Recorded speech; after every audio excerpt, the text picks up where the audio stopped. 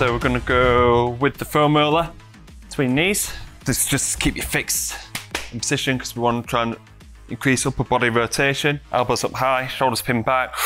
Deep breath in, deep breath out. Get to that end range and hold. Deep breath in, deep breath out. Try and get a little bit more. Good, try and get a little bit more range first. So deep breath in, deep breath out. Breathe out, breathe out, breathe out. Try and get as much rotation. Deep breath in, deep breath out. Good, you're getting loads more from that. Push out, lock in. 3, 2, 1. Pull it back down, press it out, lock it. 3, 2, 1. Eccentric control on the external rotation, because when we do these kind of exercises, it can end up like not being able to control it as much. You won't get that overloaded. Okay, so just getting a little bit more weight. 3, 2, 1. Get that full range whilst keeping that rib cage locked down. Drop back, elbow high, good, and then rotate from there. 3, 2, 1. Drop down, press it out, good. Lock it in, good. 3, 2, 1. So then you should feel it just right at top of your hip. Squeeze this glute, good. Push up forward. And I want you to hold it for 30 seconds. And you can do different things with it. You can either just pop one arm up, keep rib cage down, good, and then push forward a little bit more. Start targeting different hip flexors there. And then deep breath in, deep breath out, and over. Hands on opposite shoulders with the elbows high, and then just add a rotation in there as well.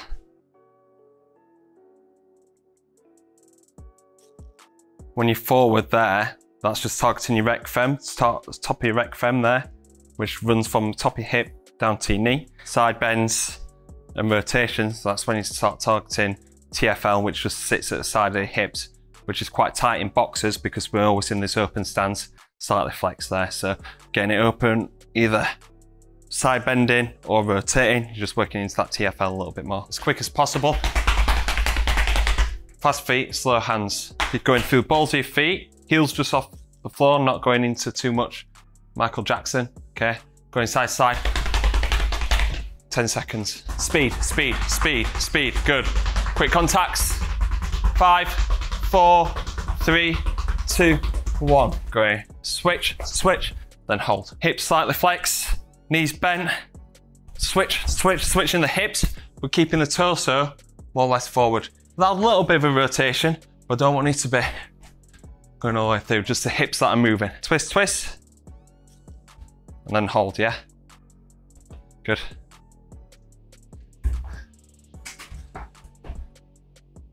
Good. Going to karaoke into med ball punch throw, similar kind of movement, still wanting them quick feet, quick contact times. Foot goes behind, lead foot goes out in front. You create a little bit of space for your hips, then you're driving through into the punch, okay? So there, crossover, then we're driving through. We're not wanting to go over that front foot.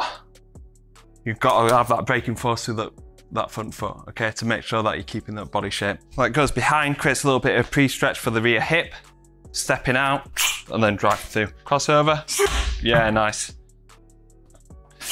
Yeah, lovely. Really whipping those hips, whipping that torso through, like it. Yes, power, good. Speed, speed, speed, good.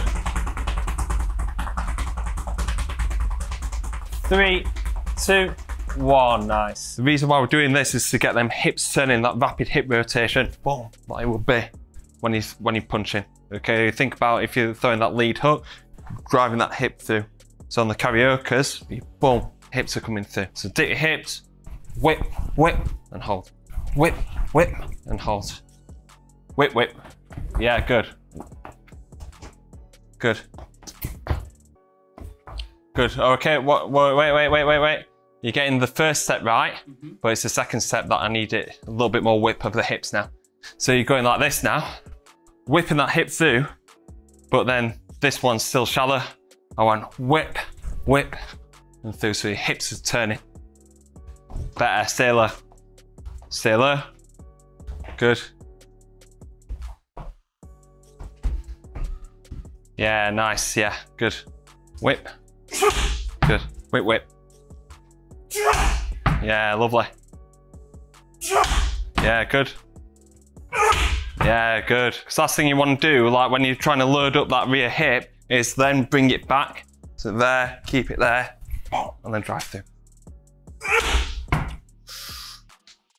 Oh! 6-6, good. 6-5, come on, oh! Good speeds. 6-8, oh! Speed. 7-1, good. Oh! Good. 6-9, good, faster than last one, yeah, good. 6-5, oh! Good speed. 6-6, oh! 6-8, oh! Yeah, good, walk it in. 150 kilos. We're gonna go for 3 reps. Oh! Yeah, good work, well done. 6-4, oh! 6-7. Yeah, nice, walk it in. 6-4, dip and drive. Good. Good, one more, come on, drive it up. Yeah, nice. So look at the dip that you have. Instead of accelerating all the way through the movement. Now you're gonna have a little bit, because you're bouncing off the box, which is all right, because all I want you to do is just trying to lift as much load as you can and really drive through that sticking point.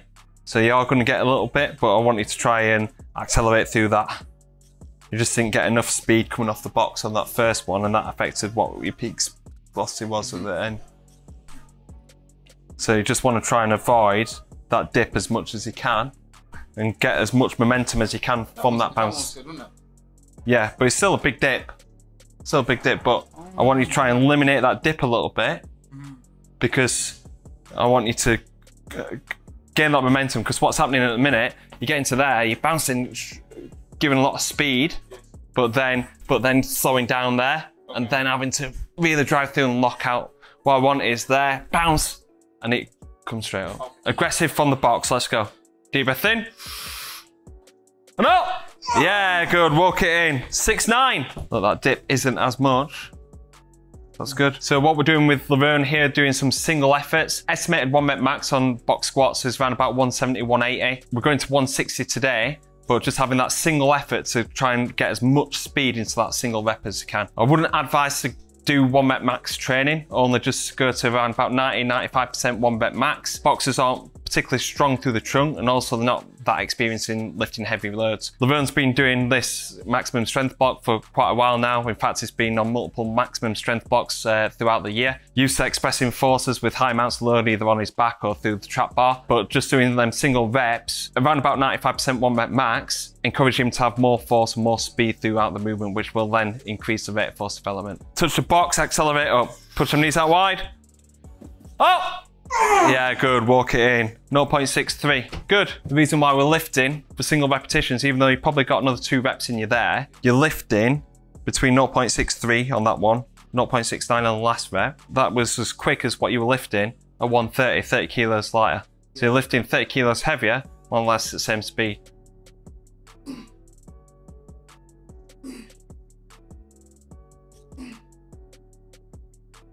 That's so much better than just a few weeks ago, because you're getting that control on the way down, you're pulling it down using your lat, keeping your rib cage down as well, stomach nice and tense, really good control.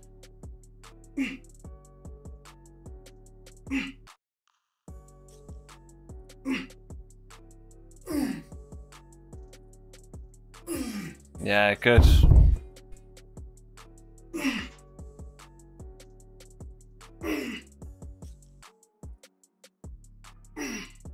Drive. 3, 2, 1. Good. I'm just wanting to try and strengthen up that end range as much as I can. They don't even need to go fast. So control. 3, 2, 1. Control it up. Good. Faster that you go, the probably less glute activation that you'll get. You just kind of slowly roll up your hips into that extension, then hold. Then that's going to increase that glute activation. Try and keep your head up. Keep your chin tucked in. Good. Good. Nice work, well done.